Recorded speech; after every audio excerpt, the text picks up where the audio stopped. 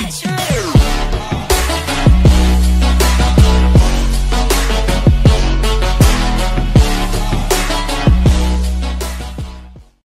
there guys, what is up? My name is MysteriumFX and today I'm going to be bringing you this intro template that you just saw and how to edit it. So without further ado, let's get right into the tutorial. So the first step is downloading the files. The links that I use links with ads attached to them to get some revenue, so here's just how to download it, because some people don't trust the link in the middle because it's a virus. Let me just show you real quick. So this is one of my previous templates, and just gonna click the link over here. Oh wait, I have ad block on. Hold on, you have to pause the ad block, otherwise it makes you wait for longer.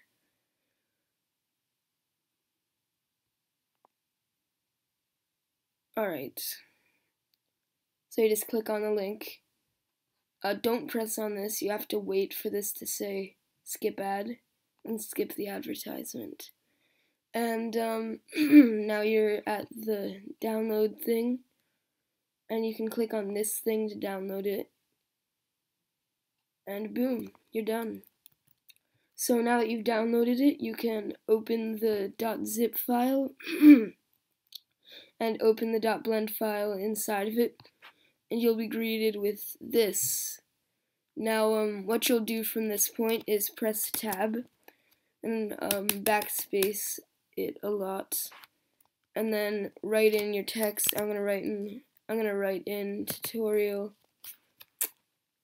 Alright, just getting the spinning wheel.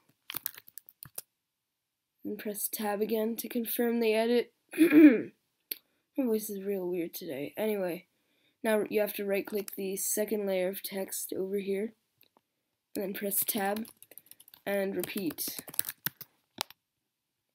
So now, as you can see, you have this wonderful little text. Here's how it looks. It's pretty awesome. Now what you're going to do is press view and then go to camera, and now you're going to press the play button down here.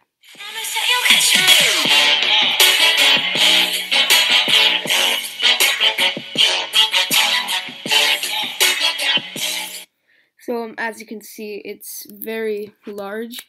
So what you're going to do is you're going to right click and then hold down shift, then right click the other text, and press S, and then sort of move your mouse in towards the center. This will make your text smaller so that it fits on the screen.